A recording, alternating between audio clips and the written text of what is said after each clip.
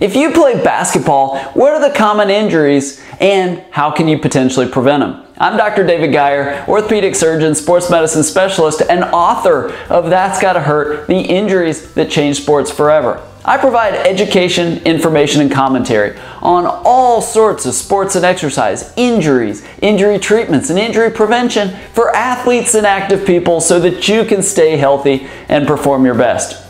You might be surprised, but basketball has one of the highest injury rates of any competitive sport. You know, if you look at ER visits, basically injuries that require you going to an emergency room, or that people go to the emergency room for it, basketball is one of the highest there is. I think that over 200,000 people, if I remember the statistic, of just young people that play basketball, it's like over 200,000 in the United States alone. Injuries occur that are seen in United States emergency rooms. I think it's in a lot of studies, it's in the top 3 or 4 overall highest injury rates of any sport. Now, fortunately, most injuries in basketball are fairly minor, but there are some common ones that are important to know about and get checked out if you have them.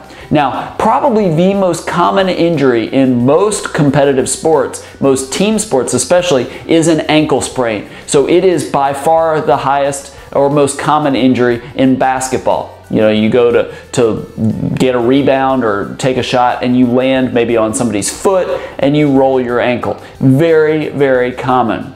That's why you see a lot of basketball teams where the athletic trainers will tape the players' ankles before every practice, and that's somewhat controversial, but there is some thought that maybe the tape might help prevent ankle sprains. But they're very, very common. That's why there's this big debate about, and why for decades, basically, basketball players wore high-top shoes. Now, that's come into some debate over the last few years, but a reasonable thing to at least think about. But if you have an ankle sprain, that can be really important in terms of getting over it. So rest from basketball, physical therapy to get your strength and motion and balance and what we call proprioception, sort of a joint position sense, so that 1, you can get back to play, and 2, that you don't suffer a recurrent injury. Finger injuries are really common as well. You can basically hit the end of the ball hits the end of your finger and causes a tendon injury, what we call a mallet finger. You can actually dislocate the DIP, the knuckle or joint at the tip of the finger, the one just before that, the PIP. Finger injuries are not uncommon. It can just be hitting it, but it doesn't actually cause a rupture or something like that. It essentially jams it. That's not at all uncommon either. You can also get your finger caught or pulled a certain way, either guarding somebody and it gets caught in their jersey, the ball hits you like that, injuring the ligament on the inside of your thumb, the ulnar collateral ligament. You see that sometimes in some of the NBA players. So hand and finger injuries are not uncommon either.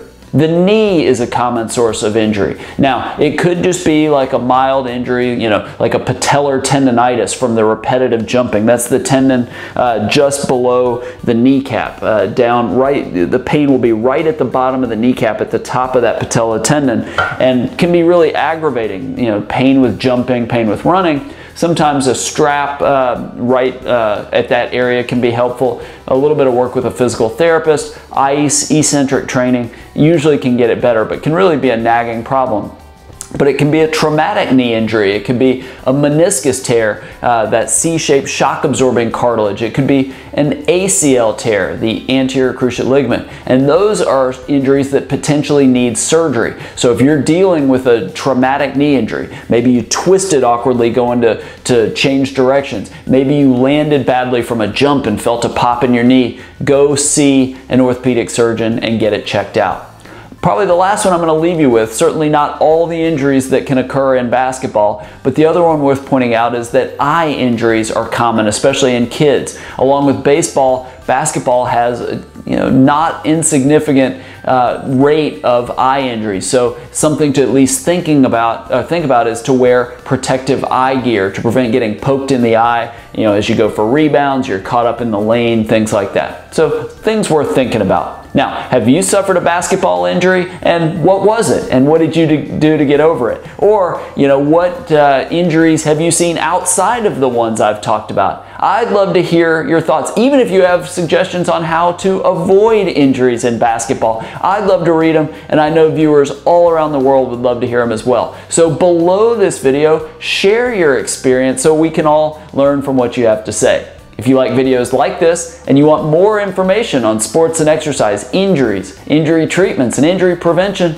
subscribe to my video channel. Click the subscribe button in the upper right corner of the page. I record 2 or 3 of these videos every single week, and they'll get delivered directly to you. Thank you so much for watching. If you know somebody that plays basketball and wants information on what injuries can potentially happen, please share this video. And I look forward to seeing you right here next time.